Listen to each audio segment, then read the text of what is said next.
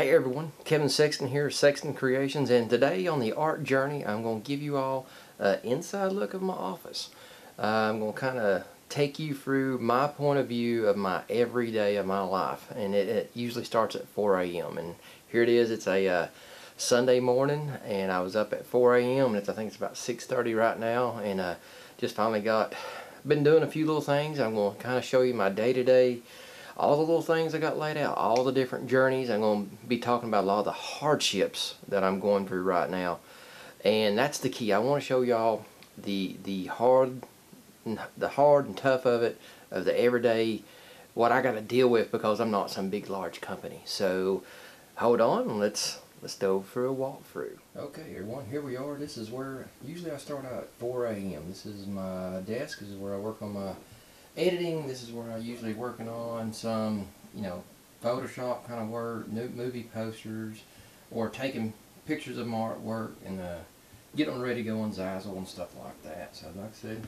got the coffee here, and dear Lord, I definitely need some more right now. Ain't gonna lie, some days are easy, some days are harder, so just depends on what's going on at the moment. Like I said, I try to have some inspirational things later in. See, I've got Star Wars, Frazetta prints, and the one in the middle I actually got from Sarah Frazetta, and the two on the ends actually got from Frank Frazetta Jr.'s, the actual museum. So you got to have things laid out in front of you, like such as like my movie posters that I did my 4 movies on, and Jeff Burr, Mark Hanna's poster they did 35 years ago. Actually, let me get a closer look up at this. Yeah, this one here is not one of the original. This is one that they didn't have any originals that survived, so I actually took the scan off the internet and redid it through Photoshop and printed out only 4 copies. And the 4 copies we got, all of them are signed by Mark, Jeff, and Merrill Thomason. You heard me mention him in the past. All 3 of them worked on that pictures, and they all 3 signed it, and there's only 4 of them in existence. So, and down here, this is where I do almost all my painting right here, and some of my sketch work and inking. Got the creature from the Black Lagoon. Got about 50 layers left to go on it. And here's my easel if I want to do some stand-up work. Sometimes you got to get off your tail and do a little bit of work. And over here is my, that's my waxer. That's what I use to help sculpting and doing all my statues and toy prototypes. But right now on the table, see here, the little R2-D2s and stuff. This is a project I'm working on for David Chandler. He was one of the stars of our Paranormal Chaser series. He was the vampire historian. So he's got 3 R2s that I've been reconditioning and stuff like that. And then I actually got some more projects. I do a lot of contract work for a company called Battlegrounds Comics and Games here in Dalton, Georgia. And on the floor here, you can see where I have brought in a pretty good little mount from them yesterday. I spent a couple hours helping them do some work, and these are some things that I'm going to be cleaning, taking apart, and redoing and stuff. And the biggest thing is I'm working in a very small space. So what I am trying to, adjust my camera here, do right now, I've been going through everything. This is my closet, and it is packed full of like 90% Star Wars, and the rest is like He-Man, Flash Gordon, and stuff. Gonna give a sneak peek. Black Series, yes, and I hate that they're in there right now, but like I said, we're actually looking at, in the process, the next few months, actually moving to a bigger space, and I'm going to have like trying to find a place where I can have like a 3 times the studio as this, because I'm just very cramped and it's hard to make a mess in this place. So, and over here's another little area that I've been working on. This is usually where I set out and lay out projects that need to be worked on. So I'm usually working on 3 or 4, sometimes 5, and then I have the next few in line and stuff. And a little ongoing project, I got back here this little model that I'm making of the Millennium Falcon common room, and right here you can see a piece of the try to get it to focus in. Yeah, the Skeletor I've been working on. 2 bad ones, and I'm making them be good. So then I got my big Millennium Falcon here. This thing was rubbish when I got it. It's normally $300 when it came out new, and I think it's up to $500 something now. Well, when I got this thing, it was just ratted out, no landing gear or anything like that, and I've just been refurbishing it and cleaning it up. I spent like 80 bucks on it, and I got it looking really nice right now. And as you can see in the floor over here, paintings, paintings, paintings, paintings all behind my door. I got paintings all over, around a wall. I got painting, so much paintings, it's insane. And that's where I'm running into. I'm pumping out so much artwork. I just don't have the room to stock all of it. And I got a studio, a gallery downtown that we're getting ready to try to move some of the stuff into. Battlegrounds is actually going to be taking some. Fantasy Factory going to be taking some of this stuff to where it's going to be showcased and get out of my house. So, yeah, that's actually a picture of my dad when he was in Vietnam. Some really cool stuff. But yeah, you got the big movie posters that I did. #1. Can't really see. Let me see if I can get a better shot. You got #2 back there, the ghostly guest. And like I said, this is, like I said, it's like a 12 by 12 foot room. And like I said, it's pretty cramped and insane. And the biggest thing, the hardships, I'm going to actually set the camera here and go a little bit more detail of the tasks that I got to deal with and the issues with the internet and stuff like that. So I'm going to set the camera down, get reset up, and get you some insight of the journey that we're walking through every day. Hold on.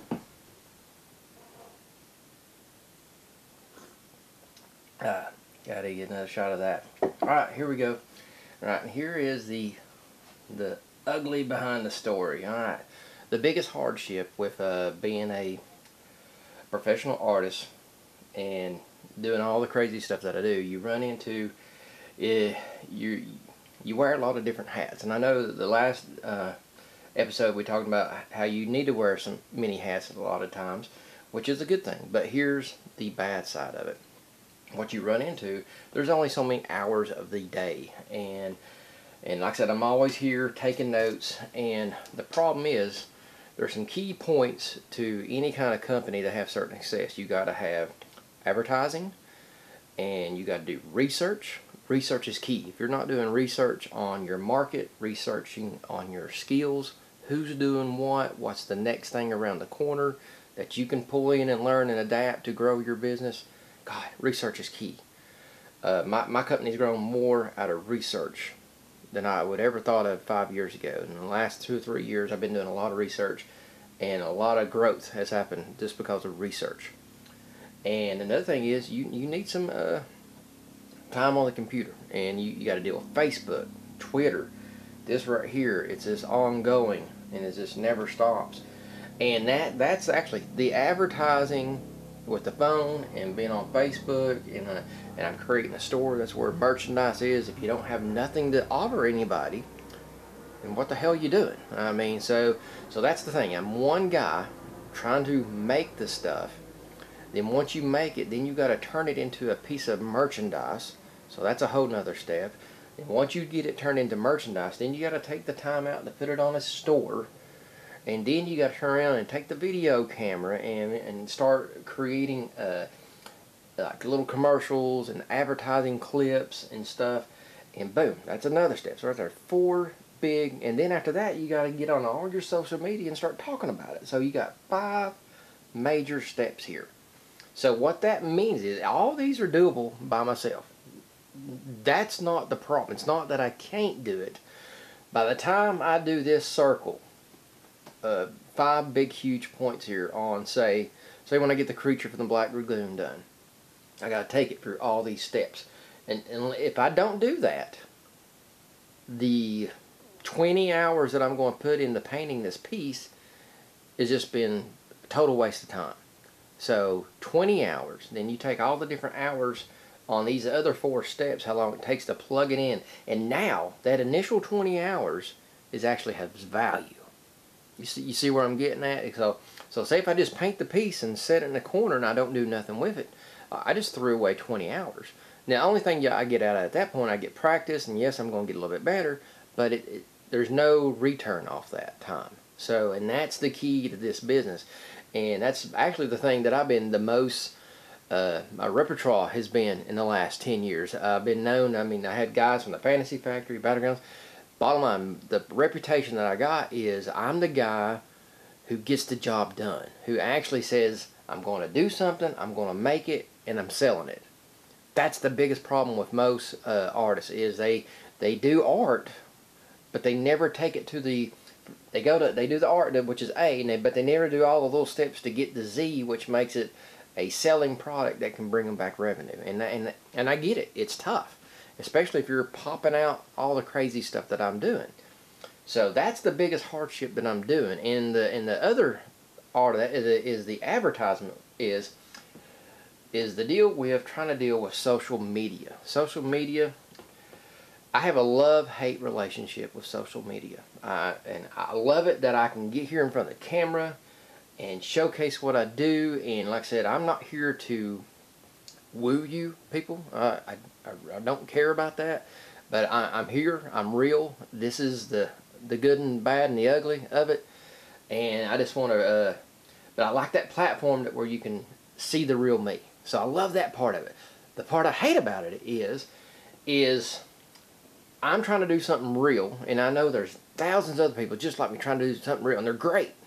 I love watching them. But the problem I have, and they have too, is we get our content, and we put it out there, and it's in the whole muck of all this silliness and all this junk. Look at pictures of my kid with the ice cream all over his face. Oh, look at this picture of my husband trying to hang up a painting and he knocks down the lamp. You know, this bull crap like that. And I almost wish that social media can be separated a little bit, like YouTube. And I wish YouTube and Facebook, especially those two, I wish both of them had a, like, okay, here's YouTube for artists, YouTube for stupid crap.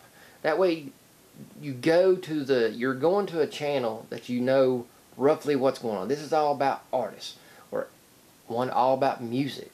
It needs to be segregated instead of, okay, I'm doing my art video and it's getting plugged in all these millions and millions of other videos of all these other things, like 50 other things. And it's just, if you can divide that up a little bit better, I think for anybody, it would enhance the product a little bit better. It would give, because if someone's looking for art, they are in here typing up looking for art.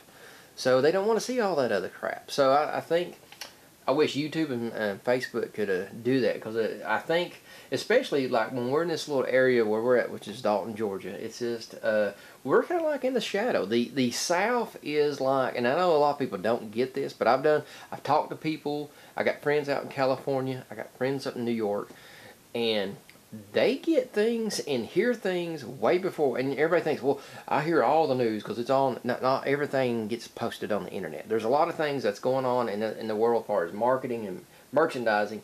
They do it, and it's a movement, and they keep it quiet because they want to subtly come upon you. And the problem with being here in the South, in this Bible Belt, we're kind of like, we're in the shadows of everybody.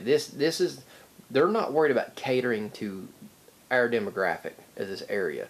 They're catering like the big Miamis and the New Yorks, Texas, and big places where there's millions and millions and millions of people in one little concentrated area. So we're down here in the South, there's millions of us, but millions scattered within several, and even like in our area, Atlanta, Chattanooga gets a little bit of information, but still yet we're even below that. So, and that's the biggest struggle I have. So what I am looking at doing right now, I am looking at trying to partner up with about three, I think I got, yes, 3 people. I've got some notes here on my phone, and what I am looking at doing, this is like a plan A. I got a good plan B and I got a good plan C, but I'm going to try to push this plan A because it's a bigger picture than even what I am as an artist.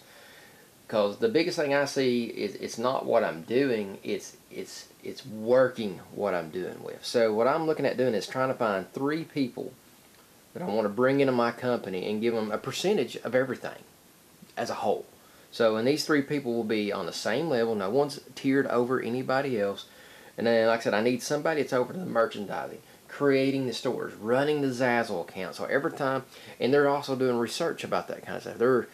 For example, hey Kevin, here's the new wave is workout pants that have a outer space looking pattern about it. Can you design me 2 or 3 of those so I can start pushing that? Boom. See, I didn't have to waste that time to research that market to see what's the next hot item. Boom, they tell me, I get a phone call to get that information, turn around, make it, Boom, here's the pattern. Send it to her or him, and then they upload it and put it on all the different products on Zazzle. And see, while they're making that stuff, I'm in here because the other person I got, like I said, someone over advertising and someone over filming. All right, guys, listen, I just got done sending this merchandise to the merchandise department, and when they get it done, they're going to be sending you copies of that to the advertising, and then, hey, the guys over the filming and editing, well, we need to, next time we get together, we're going to, that's another thing we need to make sure we bring up and advertise it on video. So you see what I'm saying? We got merchandising, advertising, filming, and that way the advertising, of course, Twitter, Facebook, Instagram, all that other bullcrap. And the filming guy is running the camera, editing the videos, posting them on YouTube, posting them on Facebook, Twitter, wherever we can put a video. Boom, that's what they're doing. I have a feeling, like I said, I've been studying this stuff now for 2 straight years, trying to come up with, and I had this kind of idea back when we were running the Paranormal Chaser series, but the problem I ran into with Paranormal Chasers, and I'm going to do a longer video on this later on, but I want to give everybody a nutshell for all you people who is on the Paranormal Chasers project or heard about it. We accomplished so much with that project. I mean, I am so proud of it, except for one thing. As a group, we did not execute to getting it out there. We failed on that aspect, and that's the only thing I can say. I'm disappointed as the group as a whole, because my vision was at the beginning we had like 45 people on this 2-movie project, and that don't sound like a lot of people, but here's what I'm trying to get you. What I was trying to get everyone to understand is I gave them access to take pictures behind the scenes when we were filming, to go up to somebody, hey, what's your thoughts on it? Just do whatever. I didn't care what it was, but then turn around, make sure you post it on your Facebook, Twitters, whatever you had going on. I said, you're not advertising me, you're advertising yourself. So, like one girl that was on our film, I told her, I said, hey, your mom's there all the time, your dad's there. Tell them to ask you questions with us filming behind the background. You know, not when the camera's running, of course, but you know, advertise yourself about it. Talk about the project. Talk about what you're doing in the project. Push yourself. Because when you're doing that, you're pushing the whole project as a whole.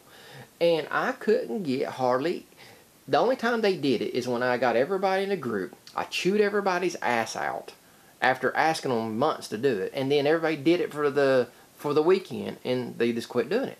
If I didn't chew them out, they wouldn't do it. And it's just, unfortunately, people in this area is the worst. They want the gain off everything. They want to hop on the train when it's fun, but they don't want to get up at 4 a.m. when, you know, I don't like getting up at 4 a.m. You know, I'm getting ready to be 47. Hell, I would love to sleep to 8 o'clock. Okay, but I know I can't do that right now. I'll sleep to 8 o'clock when my body won't physically let me able to get. But right now I'm physically able to get up and push myself. So now's the time to push myself. And that's what I was trying to tell people. We were filming a great project. We had a guy from The Walking Dead on board. That was the time to bust ass and push it. If I had those 40 people pushing 2 or 3 little things every day, that's hundreds of feeds every day going through all the different social medias. We could have really rocked. But it got to the point where, kind of give you an example, when Santiago from The Walking Dead, if he wasn't going to be filming that day, half the cast would show up, even though they had written parts, speaking parts. So I had to get to the point where I had to lie, say yes, he's going to be there, and then say he had car trouble. That's when, oh, and while you're here, let's go ahead and knock this out. And that's a shame, people. And that's when I learned real quick to get rid of a lot of people. Because at bottom line, if you want to work for me, 200%. Because you know why? I put in 200%. Anybody that comes and works for me, I'm here to work for you. If you want to show up and you want to make something happen, you want to be something big, let's go. I'm here. I'd rather push you, advertise you, make you look awesome, and it helps out the whole entire company. That's how this works. It's not who you can step on or who you can use and get something out of just to make yourself look good. That's not what grows a business. What I've learned that grows a business is you find other talented people, bring them on board, and you help them. I got other artists. You know what I do? I brag about them. Tim Smith out of Hickson, Tennessee. He's a school teacher.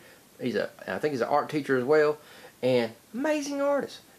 You know, we used to go and be at the Chattanooga convention. I didn't want to set up. I was tired. I didn't feel like it. I seen that the show wasn't going to be that successful this year, and I'm not saying nothing negative about it, but it didn't look like the show was going to live up to past shows.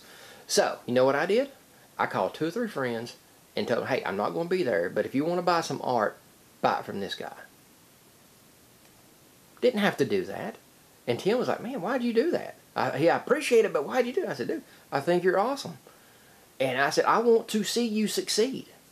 I hope you succeed. You know what I'm saying? You know, that's how you got to feel for other people. That's the 2 things. If you want to be great at anything, you find other people that's better than you. That's one big key. If you want to be a great artist, you got to hang around with artists that are 10 times better than you. And then you know what you do? You find other artists that you get along with, that you know they're good, and they're just like you. They're struggling through it. Boom, you praise them. Don't talk about yourself. You praise them. You do those 2 things, you're going to move up the ladder. And that's where in the last 6 years I started implementing those kind of things, and that has took me from here as an artist up to here. I want to be all the way up here though. All right, but I see the revenue and I tell you that out of all that, the best thing that I've gained out of this whole entire journey is some of the most awesome people that I now call close friends. And Tim's one of those. Rob Brown, Merrill Thomason. I mean, the list goes on. David Chandler, the vampire historian. If I wasn't on this journey, I would never have met these people. And these people, like David Chandler, I want to say something about David Chandler, the guy I'm doing the R2s for. This is a guy, honestly, he'll call me or I'll call him, and I just met him like 3 or 4 years ago, and it's like we've known each other since middle school, and we've known each other all our lives. That's how close we are. That's how good friends we are. And it instantly happened like that. From day one when we met up in Louisville, Kentucky, that's how it's been.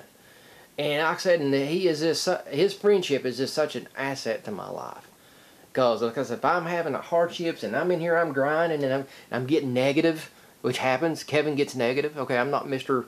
You know, I do have a positive attitude, but I get pissed. This whole deal pisses me off sometimes. So when I'm in that kind of mode, I call David up and he talks me out of it, man, because he knows, he's been there. Rob Brown does the same thing. Merrill does it for me. And that's what we try to do for each other in our little community, is be there for each other. And when we're doing good, we're the cheerleaders for that. When we see they accomplish something, hell yeah, go for it. We're so amazed. And I love it when these guys text me a cool picture that they did. I'm like, oh God, that's when Rob does it. He posts something. It's like, bam, of course, Rob, once again, does something amazing. You know what that does? Instead of putting me down, make me feel bad about myself. When he posts something like that, and it's amazing, it inspires me to turn around, go hop at the desk, and give it my all. 200%. That's why you need to be around people that's better than you. Because to see them Rob still pushing it out, man, that fires me up to go push something out. And that's what we do for each other. And that's why a lot of people in this area fail, whether they're a photographer or whatever. They try to be the lone wolf, and they're afraid to be around other artists like them because they're afraid that they won't be number one. Well, guess what? No matter what you do, you ain't going to be number one. Alright? Get that out of your head. It's not about being number one. It's about being you, doing what you love to do, what you're passionate doing, and giving it every time you pick up a pencil or a paintbrush or a camera, 200%. Then you look at it, you assess it, you love it, the next day you start figuring out how you can do it better the next time. I know that sounds horrible. You love it for one day, and then you find things you don't like about your artwork. Because you do that, and then that pushes you the next time you go and do a piece to be better than that piece. Everybody asks me, Kevin, what's the greatest piece of artwork you ever did? The next damn thing I do. You want the best? It's the next thing I do. That's the attitude. Because anything else I've done, I know I can do it better. I can nitpick it to death. So I know that's kind of hard, but this is what I wanted to give you all. The good, bad, and the ugly. And one second. I got dang. foggy in the head this morning, but that's what I do. I sit here 4 o'clock in the morning. A lot of times is when I do all my research. I'm taking notes, listening to YouTube videos. I'll be listening to a YouTube video and working in the paint shop over here. Do it all the time. And then I'll stop. I hear something good, information, write it down, boom, back to the paint work. So if you have any questions, and like I said, this is nothing fancy about this. This is probably the single most hardest career to go after. So, but guess what? My heart's beating, and I'm going to be doing this stuff to the day I die. Bottom line, you know, that's where I'm at right now. Is just settling in, being me, doing what, and I love this grind. I don't mind. You know, it's tough getting up at 4 a.m., but if it helps me be who I want to be, so be it.